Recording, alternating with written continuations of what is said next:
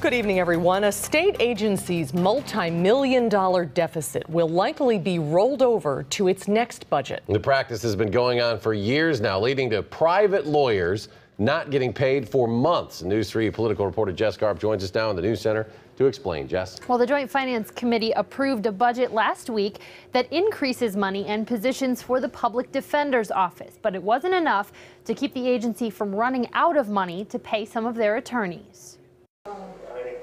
Every accused person coming through court has a constitutional right to a lawyer, even if they can't afford one. But the State Public Defender's Office can't handle all the cases. Staff statewide are taking close to 60% of the cases that come in, and then we depend upon the private bar for those remaining 40%. But now and for the last number of years, there's not enough money to pay those private lawyers. Definitely, I was surprised. Like Shanette Hunter, a legislative staffer who takes public defender cases on the side. She found out Friday she won't be paid until July 1st. Well, definitely it's, income that you were looking forward to, income that you've already earned, and you would hope to be paid in a timely fashion. A regional manager for the Public Defender's Office says they see it coming each biennium and got an infusion of $5.4 million in December to stave off the problem. But the agency still has a $3.5 million deficit that will get paid out of next year's budget if it isn't addressed. So we will be basically robbing Peter to pay Paul. We will be expending that money that we will get as of July 1st. And then the next biennium, you can probably count on 2 years from now, just as 2 years ago, the same thing happening.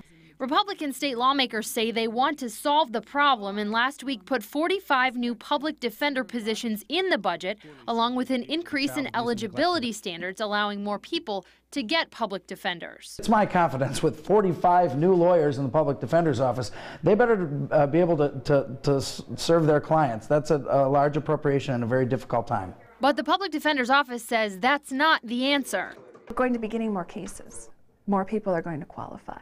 So it's going to get worse. The lawyers say the only solution is more funding for the program. I just think it should be a budget priority, and that our governor and that they're working with the Department of Administration that they should make it a priority.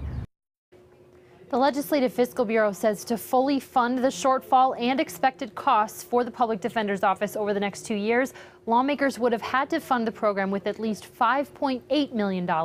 That's more than $2 million more than the levels the Finance Committee approved. News 3 political reporter Jess Garp in our News Center. Jess, thanks.